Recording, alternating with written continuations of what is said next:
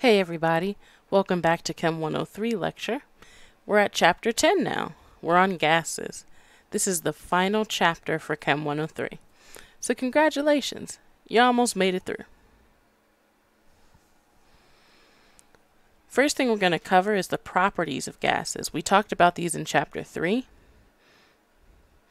when we were talking about solids, liquids, and gases. But we're going to do a quick refresher. The 5 important properties of gases: they have a variable shape and volume. Let me get out my highlighter. They expand uniformly, compress uniformly, they have a low density, and they mix uniformly with other gases in the same container. We're going to go through each of these in detail. First, we'll tackle the variable shape and volume. The gas is going to take the shape of its container and fill it completely. So if the container changes shape, so will the gas. And you might be thinking, okay, how in the world does a container change shape? Well, oftentimes what you'll see when we're talking about a gas is some kind of a container that's got kind of a piston in it that you can move up and down. So this disc can move up and down, and that will increase or decrease the volume in a container. So therefore it changes the shape. And when you do that, the gas will fill the container completely. Let's say that you had one of those volume changing chambers. If you increase the volume in that chamber, the gas is going to expand to fill the entire volume.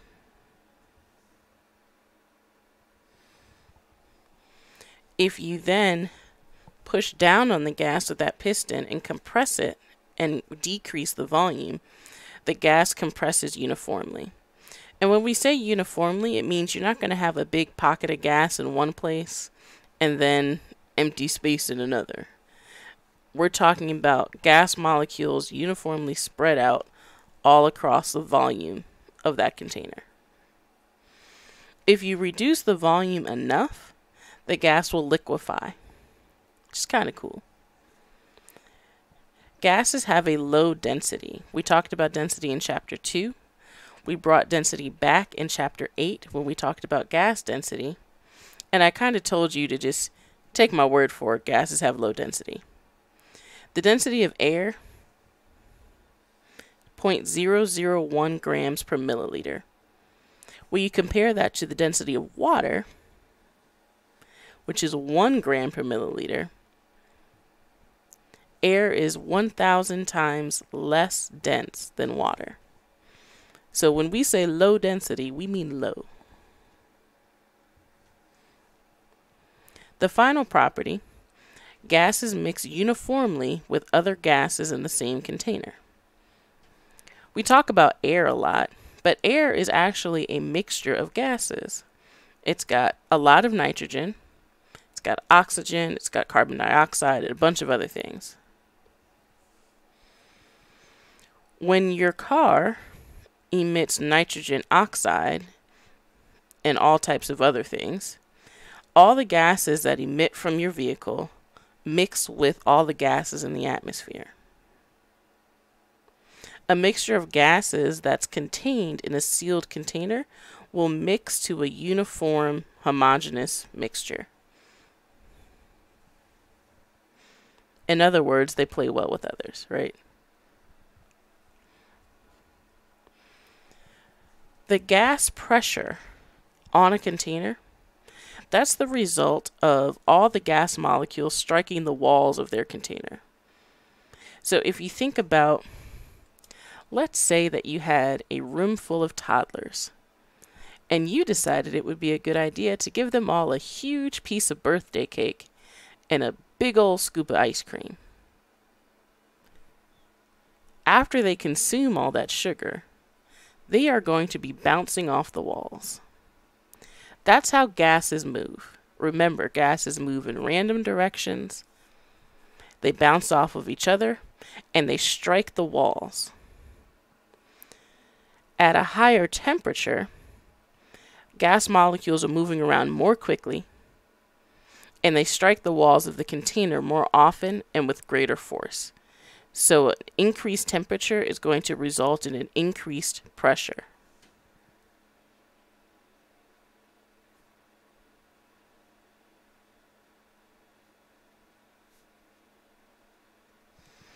And we'll be talking more about the relationships between temperature, pressure, volume, all that good stuff when we get to the actual gas laws. But we're going to cover it a little bit here. So atmospheric pressure is the result of all the air molecules in our environment pushing down on us. Evangelista Torricelli invented the barometer back in the 1600s to measure the atmospheric pressure. Can you imagine being in 1600s trying to come up with ways to measure things that you can't see and or otherwise identify? People probably looking at you all types of crazy. Like, what do you mean atmospheric pressure? I don't feel any force pushing down on me. We talk about science like it's this dead thing, but scientists are people and they lived in history, and the history, surrounding their personhood, surrounding, all the events of the time, all that stuff influenced how they operated. So don't forget that. Scientists are people. Anyway, here's a barometer on the right-hand side. There's this gray liquid in here, which is mercury. Mercury is a very, very dense liquid. It's actually a metal. It's the only metal that is liquid at room temperature.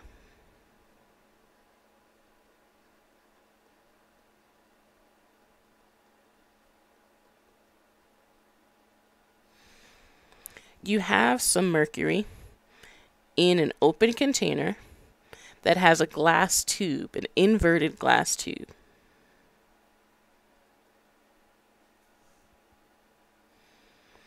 When the atmospheric pressure pushes down on the liquid mercury, some of it will travel up the tube.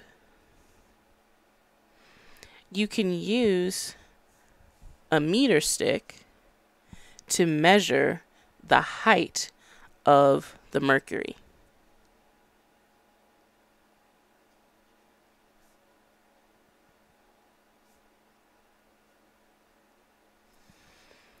One atmosphere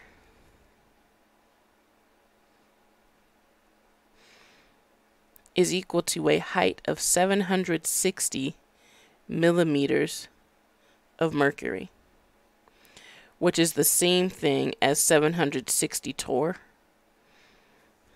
So the torr, named after Evangelista Torricelli, that's also the same thing as 29.9 inches of mercury. So these are 4 different ways that we can talk about pressure of a gas. And you'll find all of those in this table, 10.1. You do not need to memorize these. You should know that standard temperature or standard pressure is the atmospheric pressure at sea level. So that's 29.9 inches of mercury, which is the same as 1 atmosphere, 760 millimeters of mercury, 760 torr. Okay. Some of these, you see the word exactly next to them.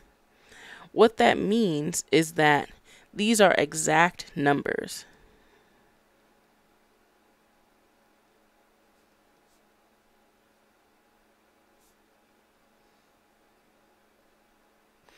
Now we're reaching way back to the beginning of the course where we talked about exact numbers and measured numbers.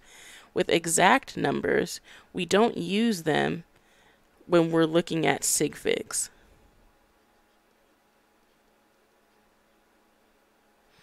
So it's not included when counting sig figs.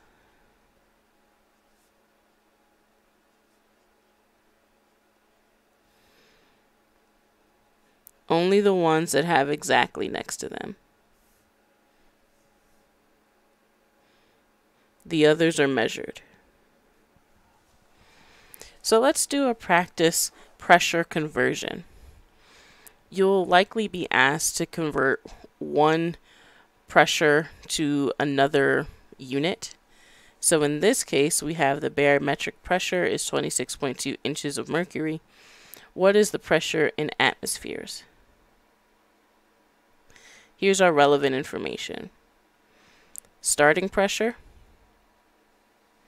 These are the units that we need to convert to. You'll be provided with all of the exact conversions. So you'll know what 1 atmosphere is equal to in inches of mercury, millimeters of mercury, etc. Don't memorize that. If you're doing a homework problem, you can just look back at this lecture and you can use the table that's included. This is the unit equation that you can gather from the table. This will help us when it comes to converting from inches of mercury to atmospheres. We can write 2 unit factors from this, which remember the unit factors are like fractions.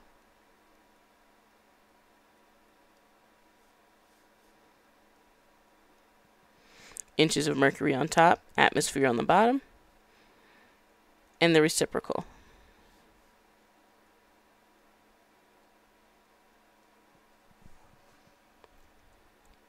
To set up our problem, we start with the given information, 26.2 inches of mercury.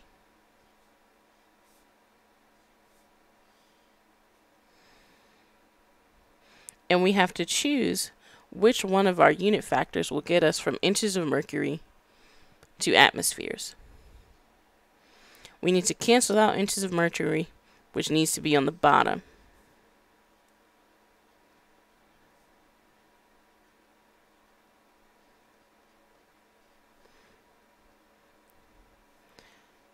Cancel out your units. Make sure you have the one that you desire to have. We need 3 significant figures here. So our answer, we're going to take the 26.2, divide by 29.9, and you get 0.876 atmosphere.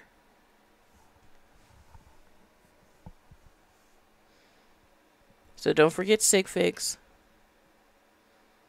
Report your answer with the right number and units. Here are the variables that affect gas pressure. We've got the volume of the container, the temperature of the gas, and the number of molecules of gas in the container. So let's talk about those. First, we'll talk about volume and pressure. When the volume decreases, the gas molecules are going to collide with the container more often. They don't have as much space to move around. That means the pressure is going to increase. For me, I like to write variables with arrows.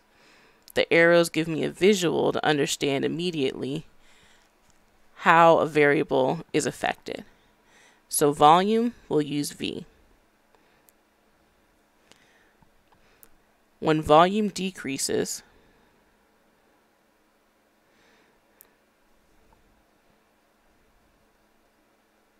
that results in the pressure increasing.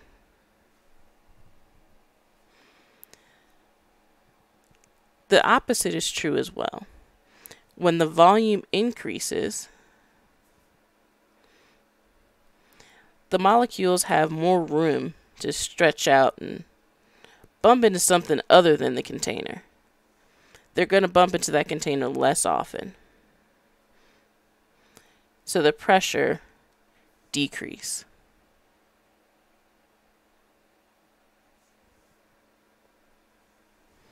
Now we'll look at temperature versus pressure. Now we already hinted at this, but when you increase the temperature, or I guess we'll start with decrease first, that's the first bullet.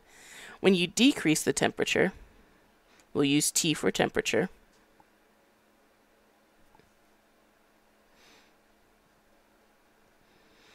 The gas molecules are moving around a little bit more slowly. That means they're going to collide with the container less often. If you collide with the container less often and with less force because you don't have as much energy, you're also going to decrease the pressure. The opposite is true as well. If you increase the temperature, then the gas molecules are going to have more kinetic energy. They're going to move faster, collide with the container more often, and with more force. So that results in an increase in pressure.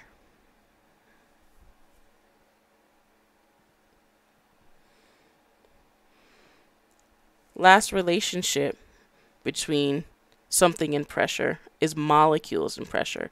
We're talking about the number of molecules here. When the number of molecules decreases, we'll use N for the number of molecules. That's going to result in fewer gas molecules colliding with the size of the container. If you had a bunch of them, you remove some, you're not going to have as much in the way of collisions. So you're going to decrease the pressure as well. But let's say you add some gas in. You're increasing the number of gas molecules. Well, now you've got more gas molecules in the same volume. They're going to be colliding with the container much more often. So you're going to increase the pressure when you increase the number of molecules.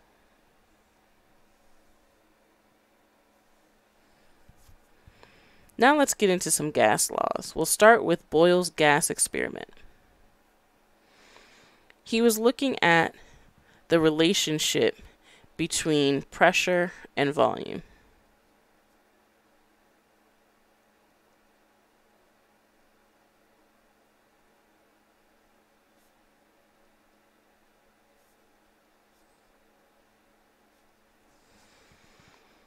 He used a J tube that had air trapped using liquid mercury. So you've got atmospheric pressure pushing down on the mercury, and you have this air gap here.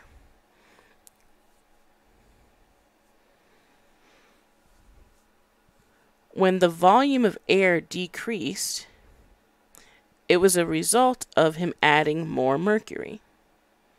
So notice how you have a volume of 60 milliliters of air. You add more mercury,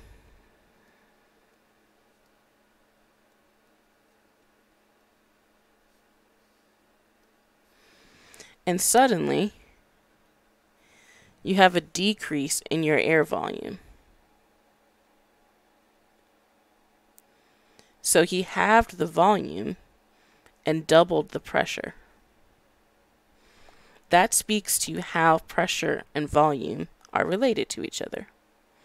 It's led to Boyle's law, which states that the volume of a gas is inversely proportional to the pressure at constant temperature.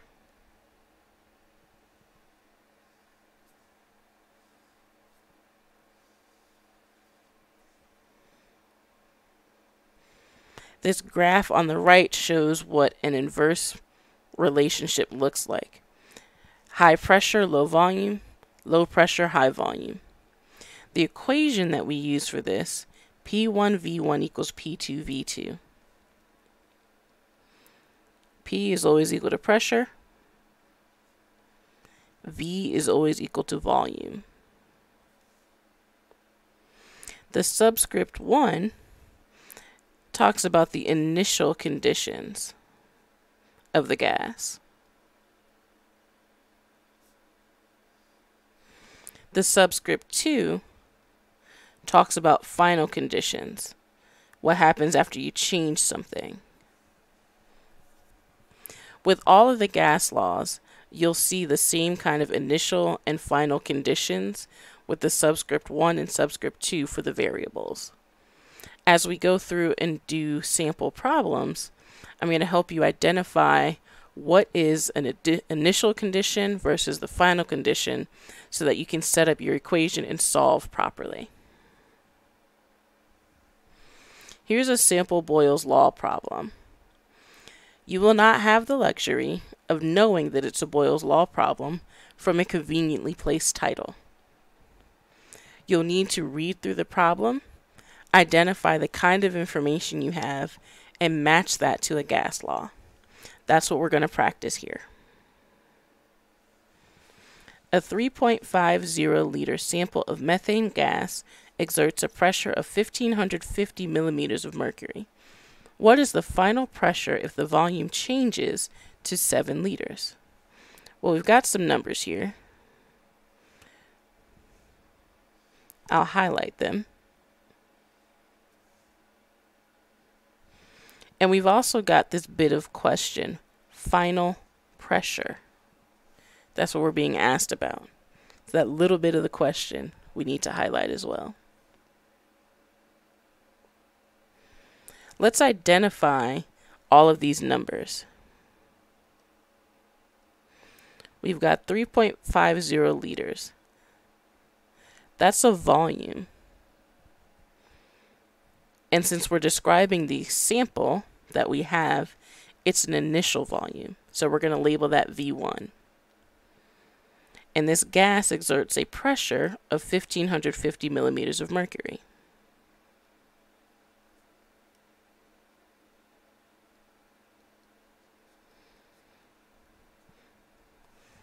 That's a part of the initial conditions.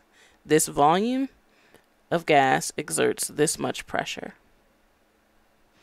What is the final pressure?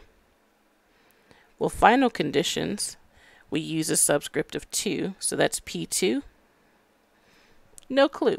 That's what the question is. If the volume changes, that clues you in that you're looking at V2, the final conditions. If it changes to 7 liters. So for my conditions here, all the information that I have, I see pressures and volumes. That must mean that I use Boyle's Law.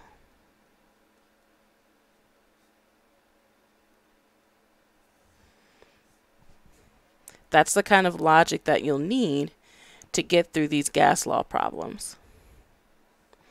Then, once you know what gas law you need, you write it out. P1V1 equals P2V2. I like to circle the variable that I'm solving for. We're looking for P2.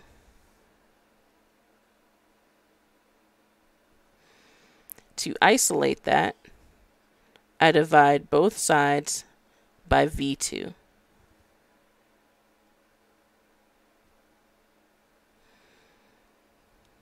V2 is equal to P1 times the ratio of V1 over V2. Now I like to arrange the equation this way because it shows you, oh, and see, I wrote V2 instead of P2. That gets to another point. You gotta have good bookkeeping, y'all. All these letters, you gotta have good bookkeeping. But I like to arrange my equation this way because it points out what units I should have at the end. So the units for my volume should cancel, and I'm left with units of pressure. I'll show you what I mean. Let's fill in these numbers. P1, 1,550 millimeters of mercury. V1, 3.50 liters. V2, 7.00 liters. Notice how these liters cancel out. And I'm going to be left with units of pressure. With these gas laws, for the most part, there is one exception. The units don't matter as long as you're consistent with P1 and P2 having the same units and V1 and V2 having the same units. You're golden. You put this into your calculator. You may want to use parentheses here to make sure that that division happens the right way. The answer that you get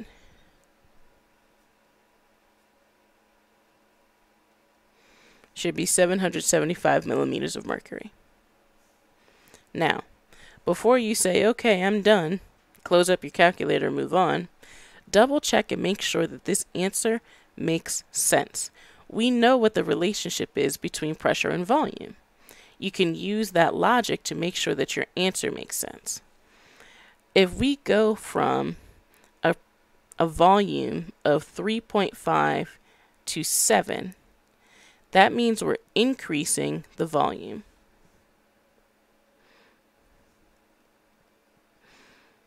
Based on what we know about the relationship between pressure and volume, an increase in volume should result in a decrease in pressure. And that's what we see. The initial pressure is 1,550 millimeters of mercury, and what we have is half that. So that is definitely a decrease. Make sure that you run through that little piece of logic before you sign off on an answer, because that can save you some points. Next gas law, Charles's law. The relationship between the volume of a gas and the temperature in Kelvin is directly proportional. So that's Charles's law.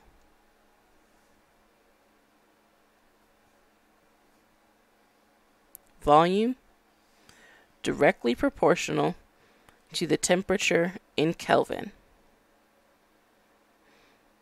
I'm going to stress that here. Kelvin. You have to use Kelvin. As a refresher, remember, if you need your temperature in Kelvin, you take the degrees Celsius, you add 273. If you need to go in reverse, you have Kelvin and you need Celsius. Degrees Celsius, you take your Kelvin, subtract 273. Please use Kelvin. Does not work without Kelvin. Okay? Gas laws, the kinetic energy of gas molecules is proportional to the Kelvin temperature.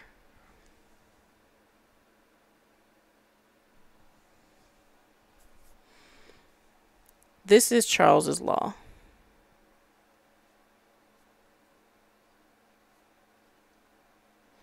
V1 over T1 is equal to V2 over T2. To make this useful, the first thing you need to do is cross multiply.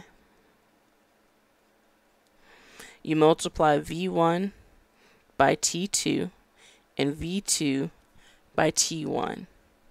And that gives you V1 times T2 is equal to V2 times T1. Then you can solve for your unknown variable.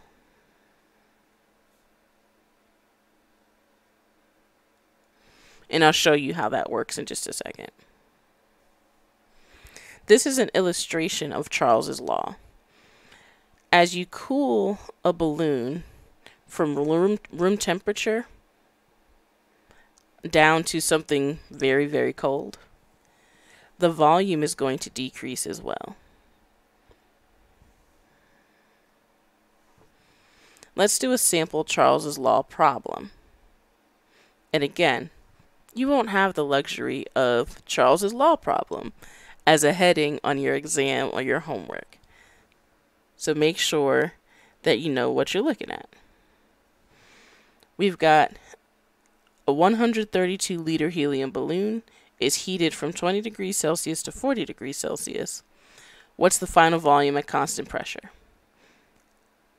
Here's some relevant information. There's a volume, there's a temperature, there's another temperature. We're asked about the final volume. Just like before, we need to write out all of this information and assign what it is. 132 liters, that's a volume. And from the wording, that's describing the initial conditions. It's heated from 20 degrees Celsius to 40 degrees. From 20 degrees, that means it's the initial condition. We're heating it up to 40 degrees. That's our T2. What is the final volume? Well, that sounds like V2 to me, and we don't know what it is. Whenever you have just volumes and temperatures, you're going to use Charles's law.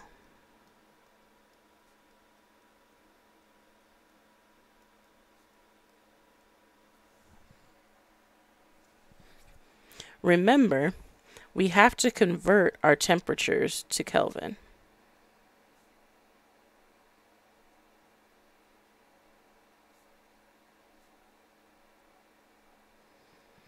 It may be helpful to you when you're writing out the initial information and assigning your variables to just convert right away. It's totally up to you.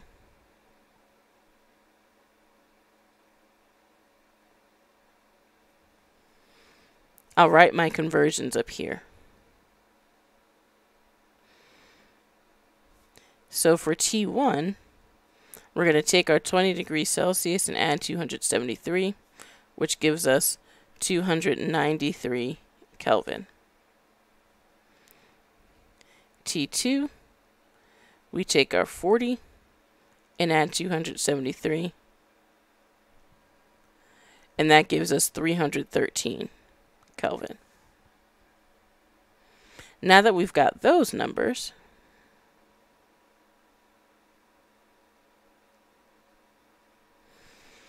we can go to Charles's law and do some work.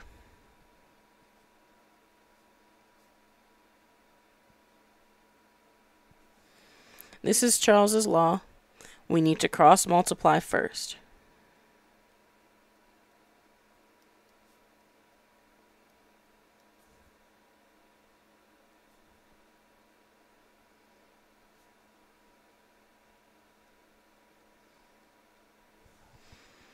Then I like to circle the variable that I'm solving for. We're looking for the final volume. That's V2. To isolate that, I'm going to divide both sides by T1.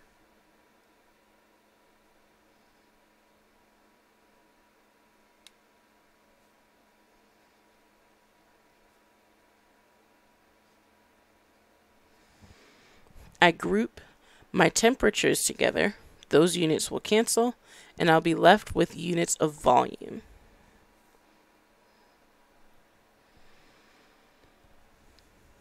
Substituting your numbers here. V1, 132 liters. T2, 313 Kelvin. T1, 293 Kelvin. Again, you may want to use parentheses here.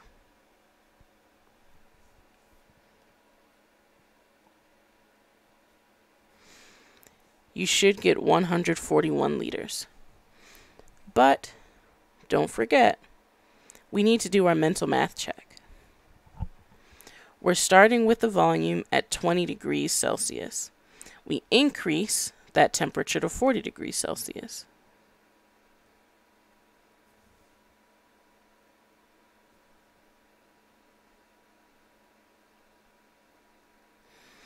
If we increase the temperature, then we're also going to increase the volume. We started with 132 liters. Our answer is 141.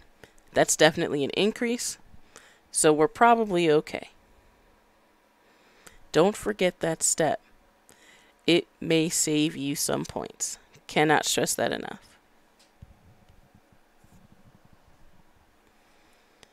The third gas law we're going to talk about is Gay-Lussac's law. He discovered that the pressure of a gas is also directly proportional to the temperature in Kelvin. Notice that this equation looks very suspiciously similar to Charles's law. It's the same type of relationship.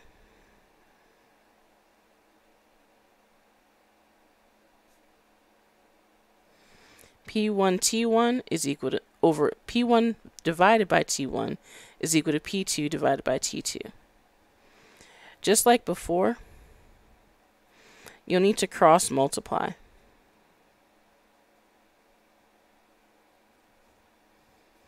P1 times T2, P2 times T1. That leaves you with P1 times T2 is equal to P2 times T1.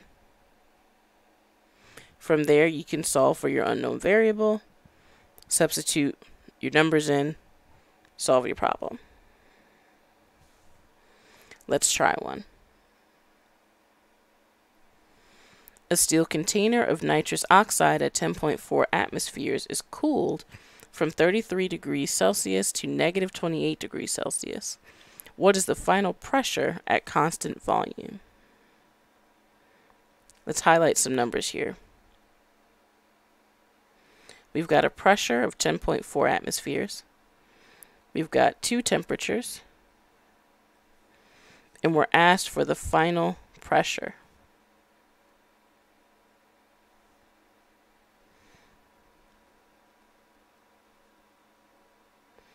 Our first bit of information, we know it's a pressure.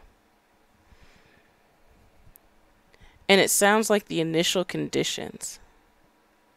Generally speaking, in a problem, you're going to be told what the initial conditions of the gas is first. Then you're told what the change is. Initially, pressure of 10.4 atmospheres. It's cooled from 33 degrees Celsius. So that must be our T1 to negative 28 degrees Celsius. That is our T2. We need to figure out the final pressure. That's P2. Don't forget to convert to Kelvin. You add 273 to each of these.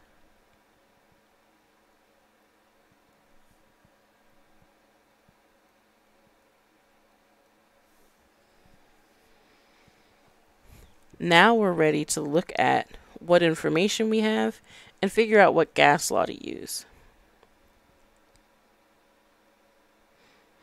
When you have all pressures and temperatures,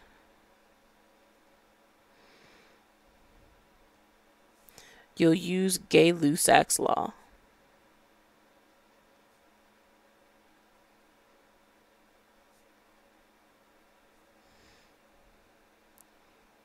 P1 over T1 is equal to P2 over T2.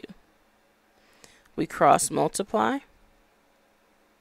P1 times T2 is equal to P2 times T1.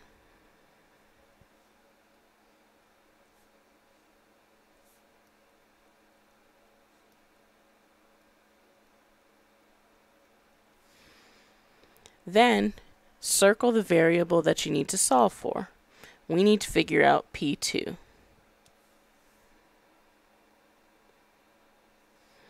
Isolate the variable. We'll divide both sides by T1.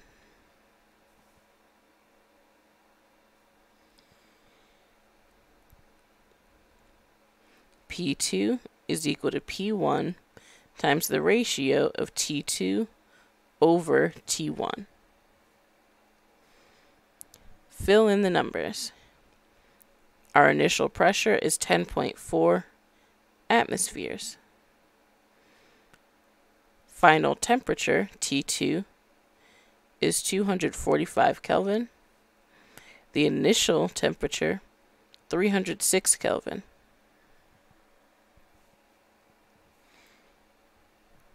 When you do the math, you should get 8.33 atmospheres. And don't be afraid to use those parentheses. Final check.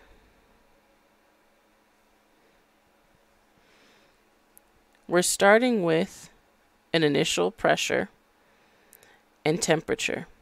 That temperature decreases.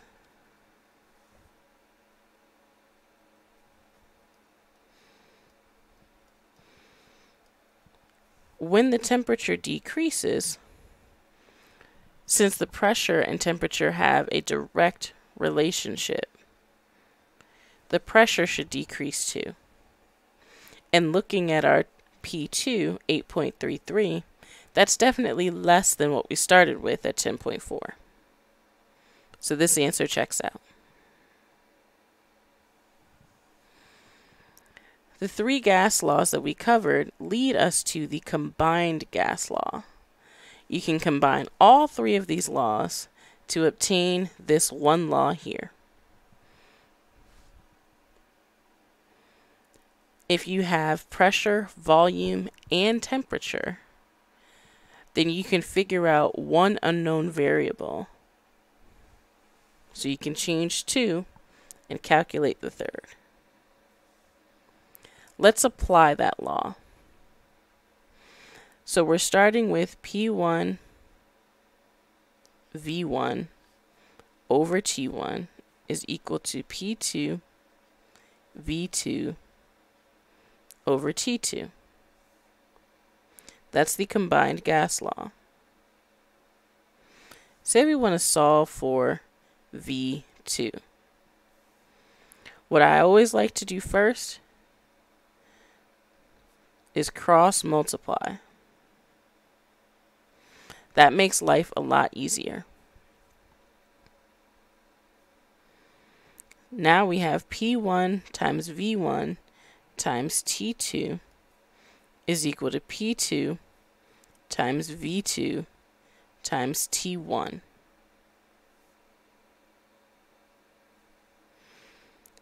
Then you can isolate V2.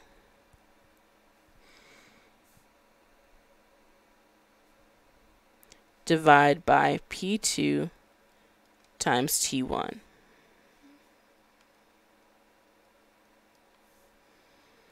The way that I write this, I combine the pressures and the temperatures. We pull out the volume on its own, P1 over P2, and then we've got T2 over T1.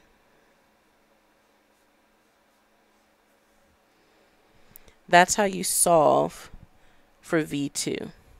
This is just one example. It's a very similar method for solving for any of the other variables. Make sure that you cross multiply first because that will make your life a lot easier. Now let's use it. You have a 10-liter sample of carbon dioxide gas at 300 Kelvin, 1 atmosphere. The volume and Kelvin temperature double. What is your new pressure?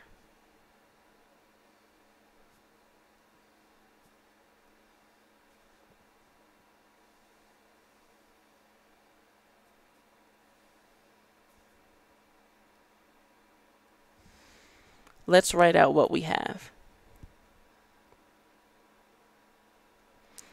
10 liters is a volume. And we're in that first sentence where it's saying you have a sample with these attributes. So all of these are going to have that one subscript because they're initial conditions.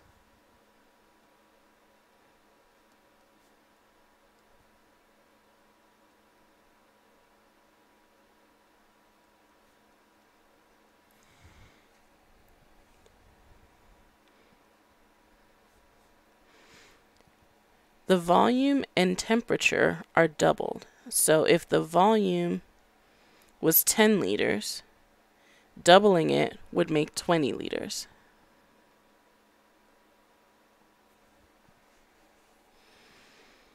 The Kelvin temperature is doubled. 300 Kelvin becomes 600.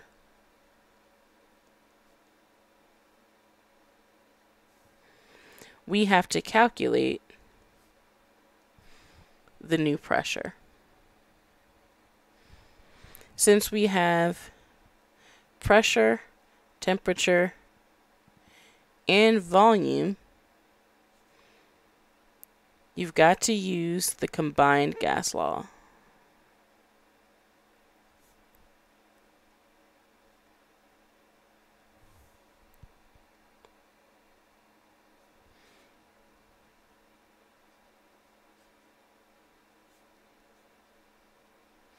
This is the combined gas law. This time, we're looking for P2. First, we're going to cross multiply.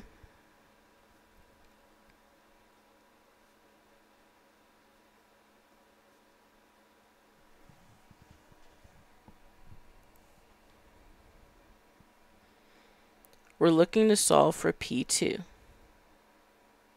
Circling it helps me keep everything straight. If it doesn't help you, you don't have to do it.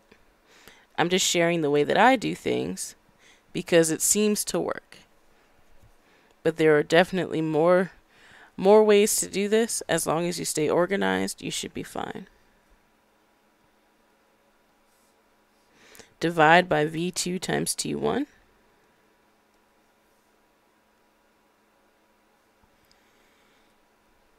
And you get P2 on one side. Remember, I like to pull that pressure out so that when we do all of our math, the units cancel and we're just left with the units of pressure.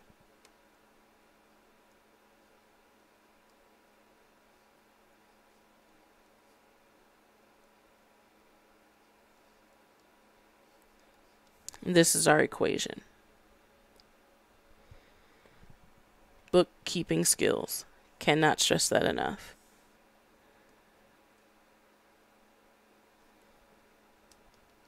Let's fill in some variables. I'm going to do that in a different color here. It's too much of one color on here. So P1, we've got 1 atmosphere. V1 over V2.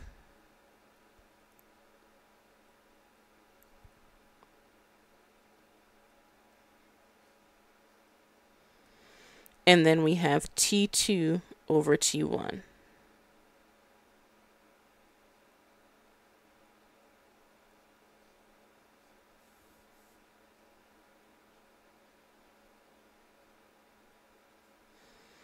So what this looks like is 1 atmosphere times 1/2 times 2.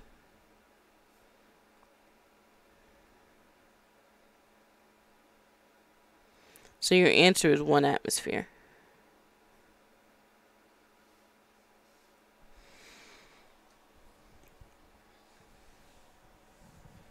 Those numbers were fairly easy. They will not always be that easy.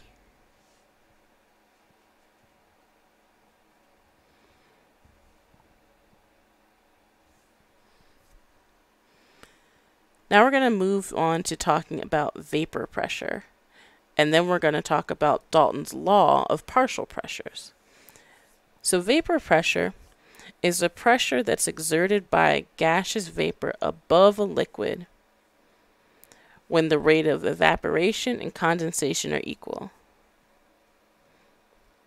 So if you have some water in a closed container, some of that water is going to become a vapor. At a given temperature, every liquid has a vapor pressure.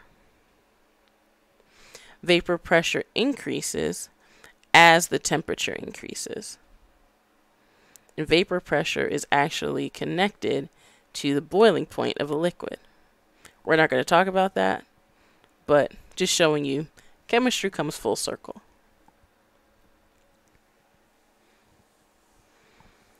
When it comes to these pressures, the vapor pressures, if we're talking about pressure in general of any gaseous vapor, we can combine gases together and have a total pressure exerted on a container. Dalton's law of partial pressures says that the total pressure of the mixture is going to be equal to the sum of each individual pressure from each gas. The pressure that's exerted by each gas in a mixture is called a partial pressure. So let's say, for example, you decide to go scuba diving. I don't know why you would, but some people do it. In that breathing tank, you need to have some oxygen, but not just pure oxygen. It's always a mixture. So it could be oxygen with nitrogen or oxygen, nitrogen, and helium.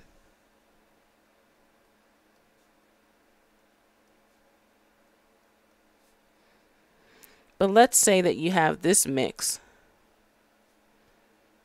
for scuba diving.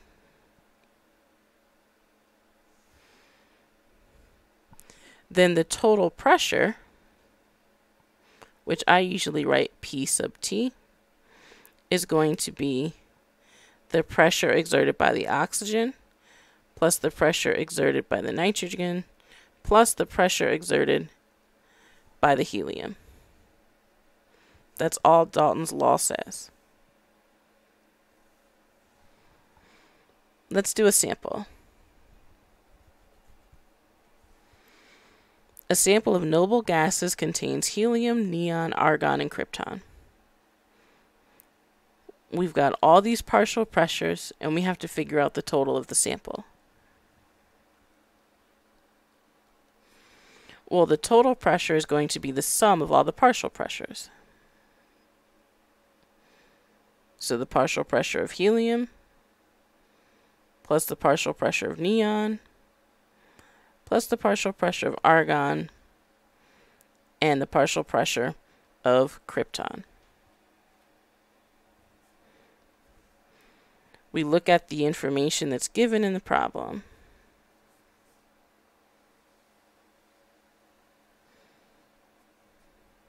I like to highlight things. You may underline or circle. It's completely up to you. You could also rewrite it. Fill in all the numbers.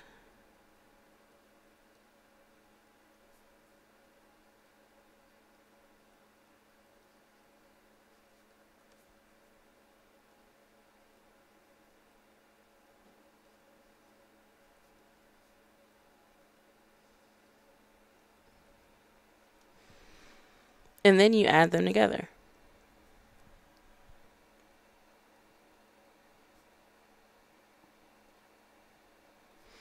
Remember your rules for sig figs for adding.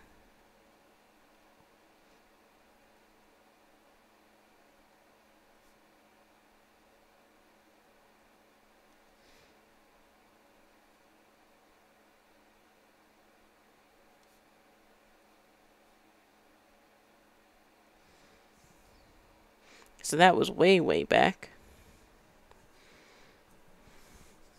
So if you need a refresher for that, go back to the prerequisite science skills, the very first lecture for this course. There's no tricks here. You just add everything up. The only thing that you want to watch for is to make sure that all of the units for the pressure are the same. So we'll do some practice where it's not, but you just have to do a conversion from one unit to another and then add it all up. Nothing hard here.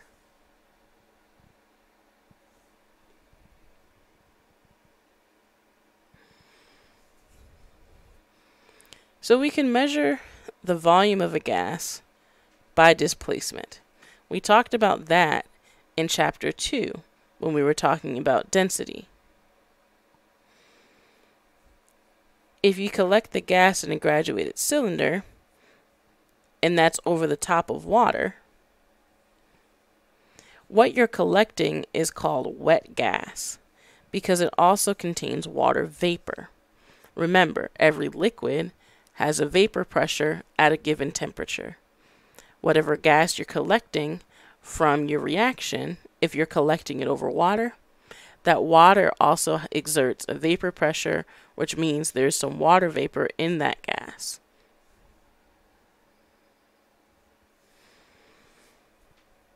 This table, 10.2, tells you the vapor pressure of water in millimeters of mercury for every temperature from 5 degrees Celsius to 100 degrees Celsius in 5-degree increments. Remember that for gas laws, we care about Kelvin, so you may need to convert your temperature from the problem into Kelvin if you need to use a gas law after that. So just be mindful of your units.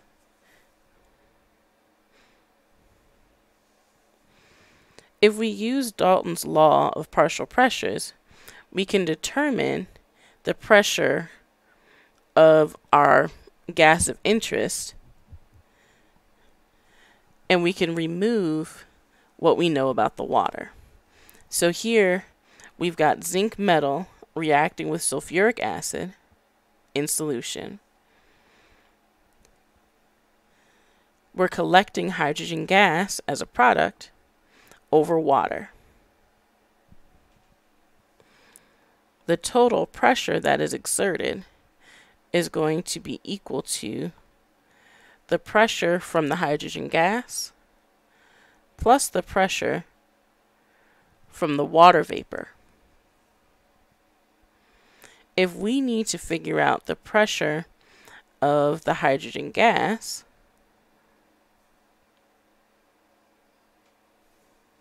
then we can rearrange this equation.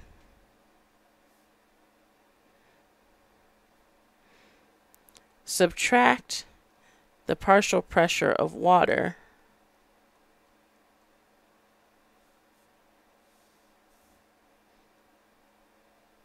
and what you get is the partial pressure of the hydrogen gas is equal to the total pressure minus the water vapor pressure.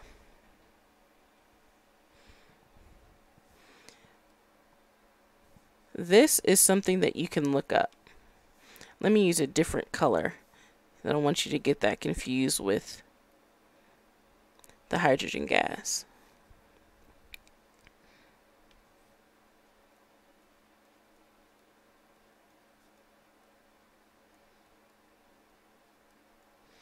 You can look up the vapor pressure on the table that I showed you a couple of slides ago. It's in your textbook, and you can also just refer to the notes here. When you're doing exam problems or homework problems, you'll be given that information. You don't need to memorize that chart.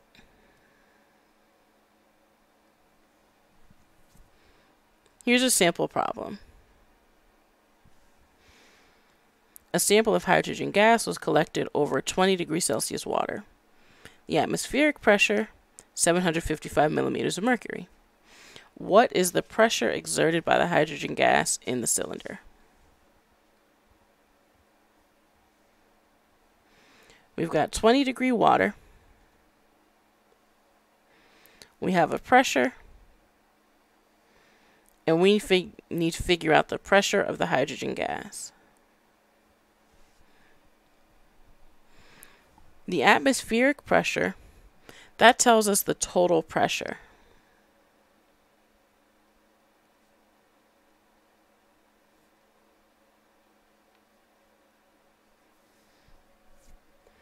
And from Dalton's law of partial pressures, we know that's equal to the water vapor pressure plus the pressure of the hydrogen gas. This value we can look up. You find 20 degrees Celsius on the table.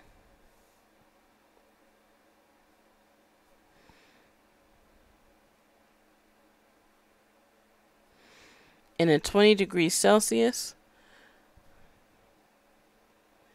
the vapor pressure is 17.5 millimeters of mercury.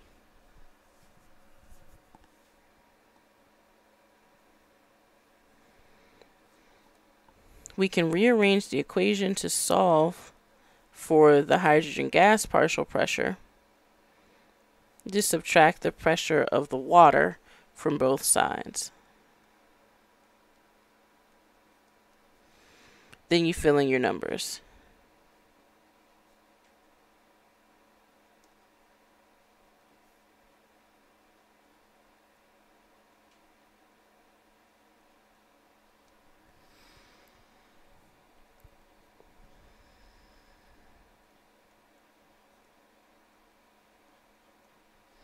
This is what your calculator is going to tell you. But in terms of sig figs, that is incorrect.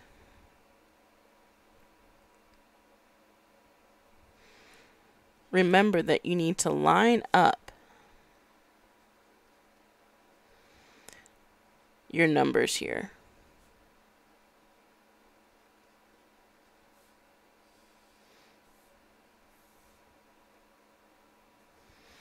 We only have up to the ones place with that atmospheric pressure. So that means when we report this, we can only have up to the ones place.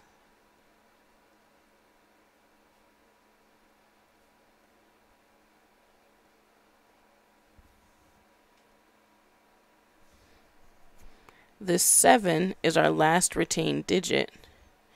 And we're looking at the 5 to tell whether or not we increase by 1 or we stay the same. We've got 5 or greater, so we're going to increase by 1.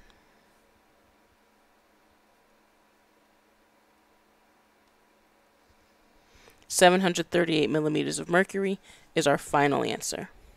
So again, don't forget about those rules for adding and subtracting with sig figs. Prerequisite science skills if you need to brush up on that.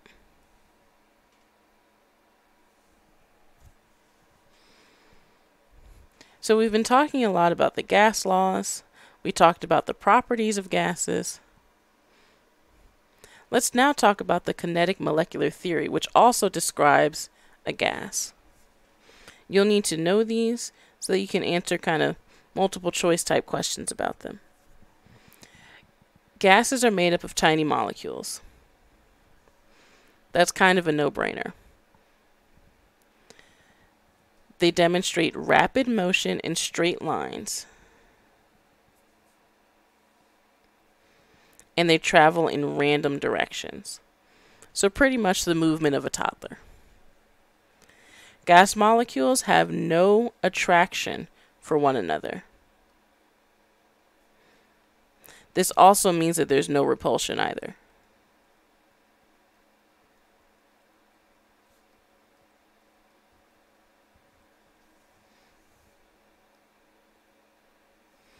When gas molecules collide in a container, they collide without losing energy. They just bounce off of each other as if nothing ever happened. The average kinetic energy of a gas molecule is proportional to the Kelvin temperature. So we have to use Kelvin whenever we do gas law problems. That's the kinetic molecular theory. It relates the properties of a gas to its kinetic energy.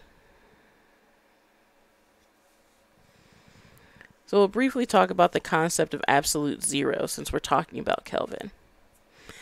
When we talk about Celsius or Fahrenheit, we're talking about scales that are relative. Kelvin, however, is not relative. The temperature where the pressure and volume of a gas theoretically reaches zero is called the absolute zero. So let's say that you are plotting the temperature of a gas and the volume of a gas, right? Well, you can extrapolate that data all the way back to where it meets at zero for the temperature and the volume. Or excuse me, the pressure and the volume. And when you do that, you get absolute zero, which is minus 273 Kelvin.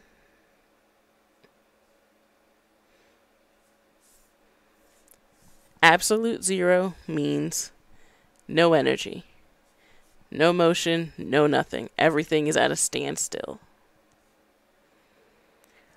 This is very different from when we say 0 degrees Celsius or 0 degrees Fahrenheit, because you can say negative degrees Celsius and negative degrees Fahrenheit. There's no such thing with Kelvin. Once you reach zero, that's it.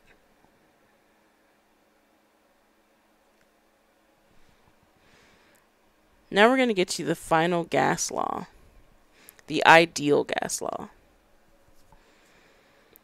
Remember that pressure and volume are inversely proportional.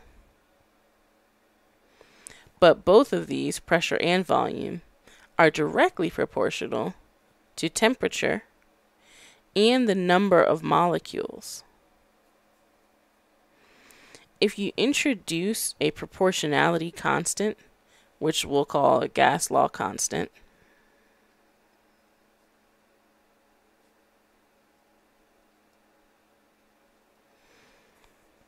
then you can write an equation. P equals RNT over V.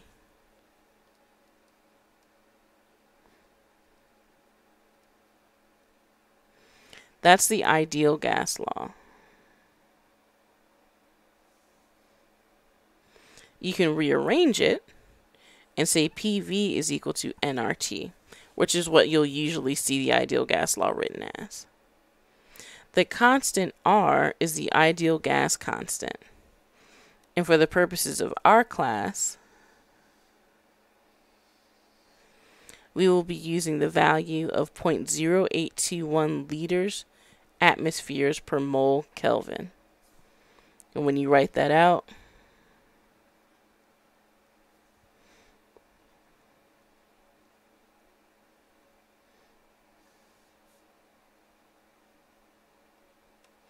which I know this looks a little bit weird, but when we start doing some problems, you'll understand why the units are the way that they are. So let's try one. How many moles of neon gas occupy 2.34 liters at STP?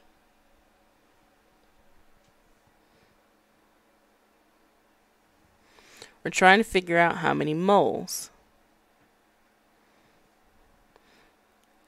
We have a volume, and we're told that we're at STP. STP means standard temperature and pressure.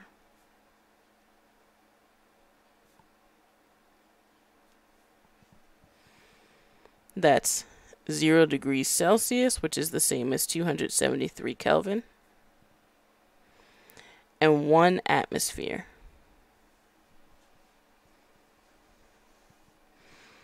The only gas law that deals with moles is the ideal gas law.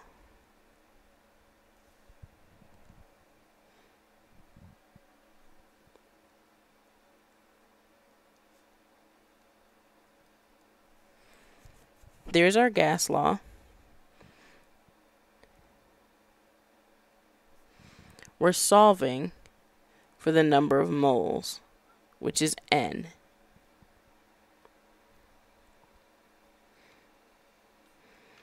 Divide both sides by RT, and you get that N is equal to PV over RT. Then we can substitute in our numbers. Make sure that your pressure is in atmospheres, your volume is in liters,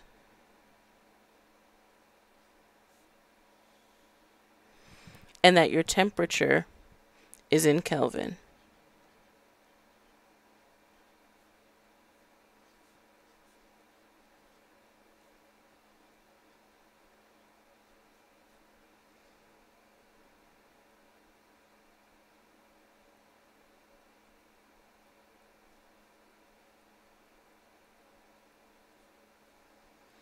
The units are a little bit funky. So we've got liter atmospheres per mole Kelvin. But since the R is on the bottom, it means that the moles times Kelvin is now at the top. If that doesn't really make sense to you, don't worry about it. Don't write in the units. Just know that 0.0821 is your gas constant, and know the unit that you need to have your answer in. N means moles. So whatever number you get, you write moles. Some folks like to see all the units cancel.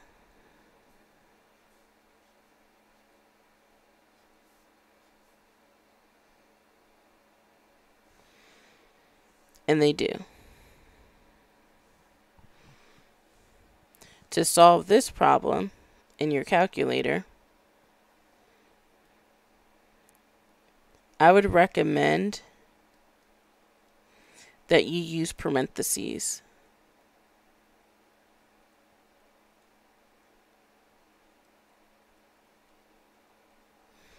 That way the multiplication happens and the division happens in the order that you want it to. When you do the math, you should get 0.104 moles. And that's your final answer.